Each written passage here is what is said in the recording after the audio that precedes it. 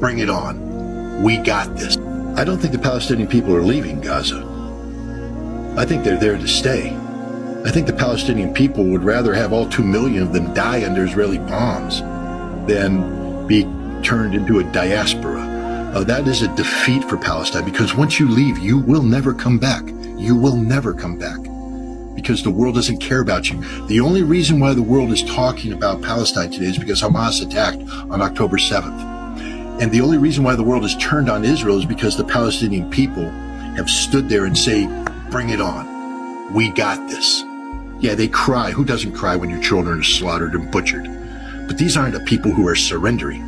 These are people who are becoming stronger and stronger and stronger in the face of the Israeli aggression. The Palestinian people won't leave Gaza. It is Palestine, by the way, because to do so is the defeat of their cause.